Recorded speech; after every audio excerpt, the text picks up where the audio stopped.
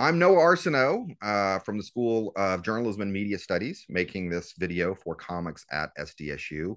We are going to be talking to Professor Jess Whatcott about their class and learning a little bit more about the class and about comics in general. So, first of all, Jess, why don't you introduce yourself and then do you collect comics? What kinds of things do you collect? And just a little bit about that. And then we'll talk about the class.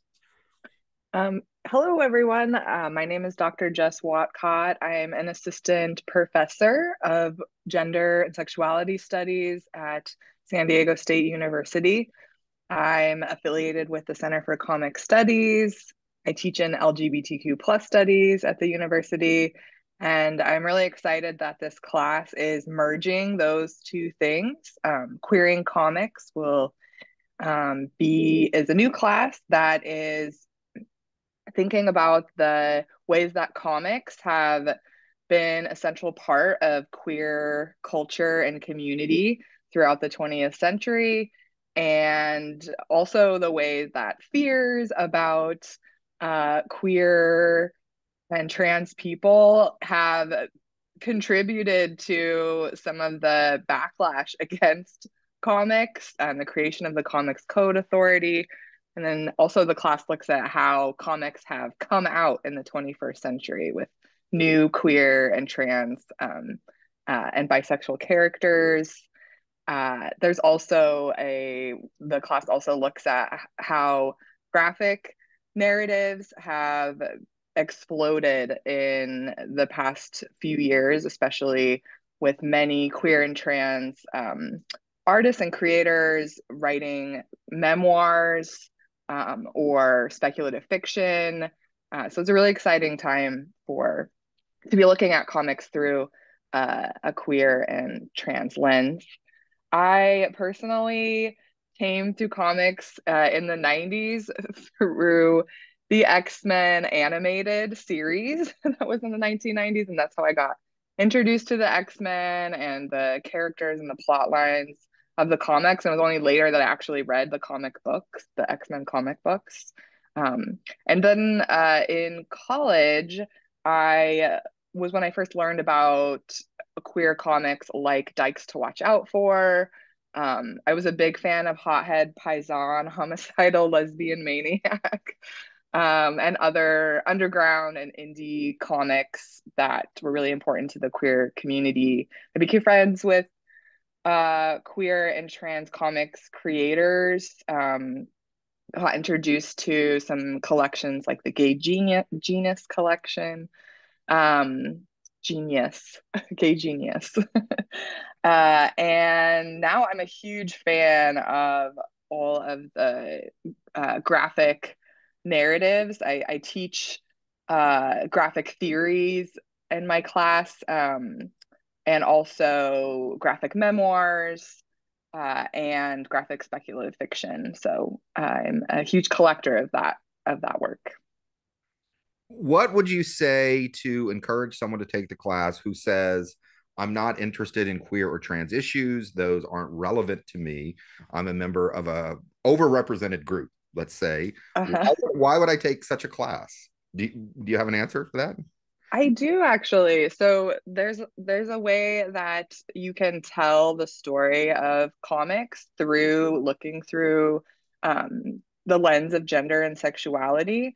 So it was, if you're interested in learning, for example, about the creation of the Comics Code Authority, uh, fears about gender and sexuality were central to the creation of the Comics Code Authority. So, fears about how Wonder Woman was representing kink and BDSM themes and undermining the heterosexual nuclear family. Fears about Batman and Robin being the early Batman and Robin comics having this gay subtext.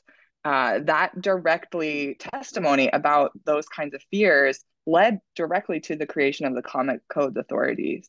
So, understanding this arc of censorship and how it structured, led to the over reliance of the superhero theme versus other kinds of horror comics and other comics that were popular in the early 20th century, and also how uh, the rise of independent and underground comics to counter the Comics Code Authority. You can understand all of those issues by looking through this gender and sexuality lens. That is a great answer. And I'm not just saying that, but that's a great answer.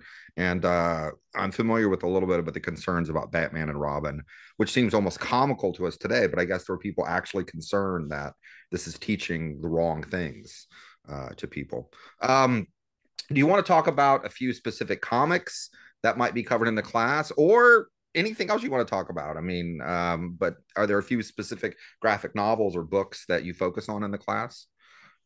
Yeah, so one of the things, so the class, I'm a person who studies history, so it will definitely take a bit of a historical arc um, looking at the rise of the Comics Code Authority and how queer comics moved underground to in gay and lesbian bookstore. Were sold in gay and lesbian bookstores as a way to create LGBTQ community and culture.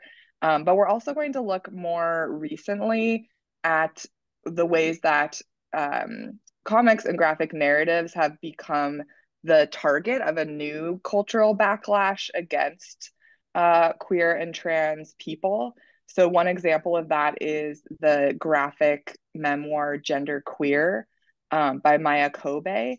And the book is all about coming into the author's gender identity as a non-binary person. It is been one of the number one banned books in America for the past few years because parents have asked schools to pull it from library shelves um, because they argue that it depicts explicit sex. Um, if you actually read the book, which we'll do in the class, there are approximately three panes in the whole book that have actual depictions of sex, and they are what we'll do in the class is we'll look at those panes and analyze why they're important to the story, and try to understand um, the ways that the backlash is completely missing the point of the book, which is that this person didn't see a lot of representations of them out in the world. And so they wanted to create a story that could help and has helped a lot of young people understand more about themselves. So the backlash is actually pulling this book that um, many young people have said has been really helpful to understanding who they are. I've heard of that book, and I knew that that was a particular one for people to target. Um, is there something else that students might read in the class, or Yeah, we also in the class we're going to look at how some mainstream comics have recently come out as queer. So there are a lot of current comics, Angela Asgard's Assassin, World of Wakanda, um, different strands of the X-Men, uh, the all new X-Men. There are multiple characters who have for a long time been read as queer characters, or queer LGBTQ audiences have interpreted these characters as maybe being part of the community, part of the family. But now in the past few years, they've explicitly come out. So Bobby Iceman got his first kiss in the all new X-Men, a character that a long time people have read as gay, and there's been a lot of fanfic created about Bobby. In World of Wakanda, Ayo and Okoye have a lesbian relationship. There's a trans character in Angela Asgard's Assassin. So we're going to be looking at these, why after the end of the Comics Code Authority, how mainstream comics have felt free to actually explicitly name these characters as queer and trans. I have a question because I'm also a historian. I study radio. Comic books are just for fun, but it's always challenging to identify the first, right? There's always debates about the first. But in your area of study, is there one character who came out first, or not just read or interpreted, but like I think there was a character in Alpha Flight, but maybe there was earlier than that. Yeah, I can't answer that question, but there are older characters. One of the things I will be looking at in the class is how, for a long time, there were more explicit LGBTQ characters who were villains in comics. Okay. And it was more comfortable to have villains who were LGBTQ because they, can subvert the cultural norms. But we'll be analyzing, what are the consequences of that for LGBTQ people if your only representation is as a bad guy. All right. Yeah, I guess that makes sense. I could see that being associated with something negative or, contrary. Um, was there anything else you want to say in conclusion? Anything we missed? Any book that we didn't talk about that is your personal favorite? So, one other thing that is interesting is the way that comics have been used to communicate information in queer community. So, one of the other things we'll be looking at in the class is this comics competition called Visual AIDS. Um, and they have an annual strip AIDS competition where they invite creators to create comics that educate community about HIV/AIDS.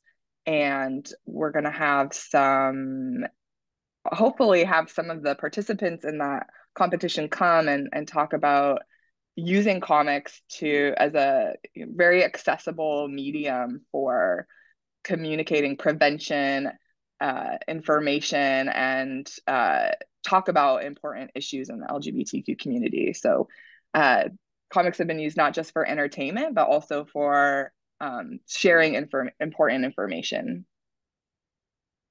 All right, that's a great note to end on. Comics, like all forms of media, can be used in a variety of ways, and we shouldn't think about them in one particular way. Well, thanks for all the information. And the title of the class, once again, and the number. It's Queering Comics LGBT 550. All right. Well, let everyone know to look out for it. Thanks so much.